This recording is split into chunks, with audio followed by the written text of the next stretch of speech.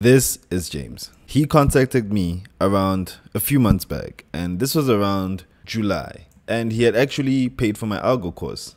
About 2 months later, he contacted me asking for me to build him a robot. He specifically wanted a crypto robot and a Python spider AI robot, and I was like, okay, but from my experience, I've never encountered a working AI robot. And I actually told him that I don't believe from my experience that AI is even a thing right now.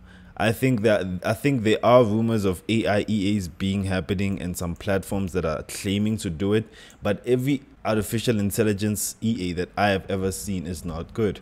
So he decided to go at it in another angle, and this I thought would make an interesting video. He decided to challenge me to a 10 EA challenge. He told me that he wants me to code 5 EAs using my own strategies, and he wants to also provide his own strategies for 5 EAs. I will build all of these EAs and then send them through robustness tests, and then we will compare and see which EA is going to be profitable, which portfolio will be profitable from his strategies and my strategies. And obviously I took up the challenge because I already know that my strategies, will win this challenge. It's no doubt. But let's see what happens. So I began building about a month back, and I've been building and testing it in robustness tests. And this is the first video of a series that I'm starting. We're going to be seeing how these EAs will be performing as time goes on.